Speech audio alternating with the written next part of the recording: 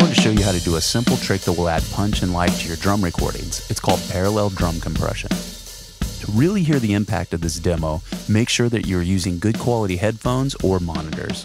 Let's listen to the difference.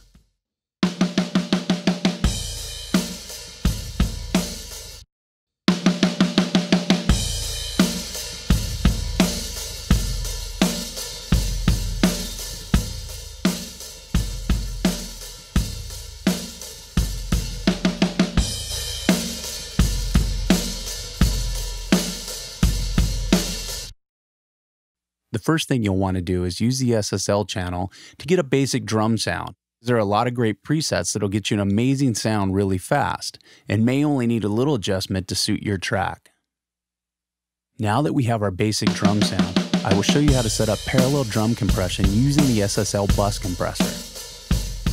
First, select all your drum tracks and set the output to an available bus.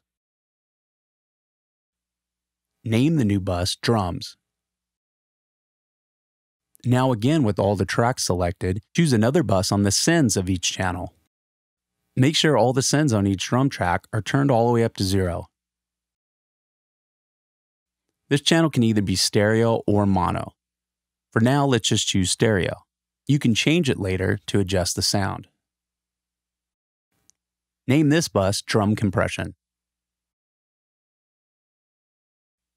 Select the SSL bus compressor on this channel. Again, here you can select a preset or make your own settings. Typically, you want the compression to be pretty crushed, so let's start with the Pooch Drum Crush. Here's the basic sound with no parallel drum compression. And here it is after with the drum compression engaged.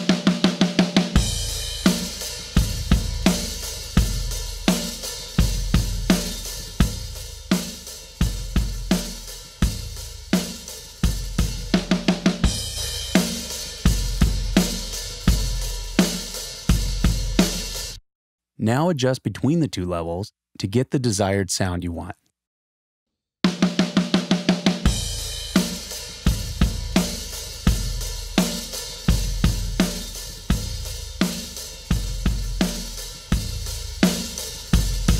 In this example, we only had 4 drum tracks recorded with an Apogee Quartet and Logic.